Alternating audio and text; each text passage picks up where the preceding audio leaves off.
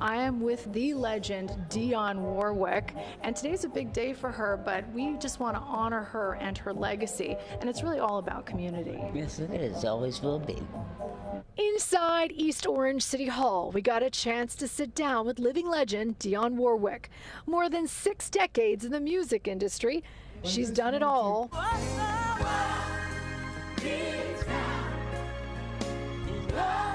Her proudest achievement, she says, her school in East Orange. We visited her school back in January. Warwick went to school there herself back in 1946. She was a guest on our Monica Makes It Happen show, asking for community support. I thank you enough for thinking of us. There, she's known as Mama D. And the students, who she affectionately calls her babies, performed at a special street renaming ceremony for the Icon Friday. 3, 2, 1. The street renaming? What do you think of that? That's right up there with the naming of my school.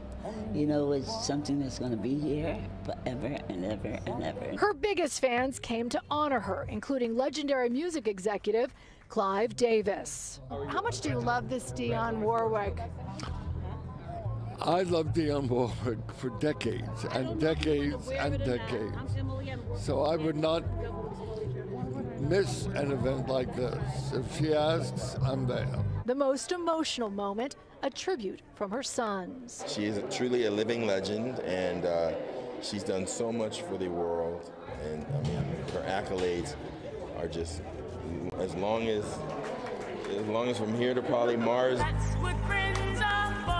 If someone wants to talk about your legacy, what would you say your legacy? I don't think I've reached the part where I can give you any information on what my legacy is or will be. I have too many more years left. Well, all I can say is you're all heart. You're all heart and soul. And it isn't just about your music, it is about what you've done for the children. And if you want to give to her school, we're going to link you there at Monica Morales TV on all of our social media platforms, because we still need funding for that school.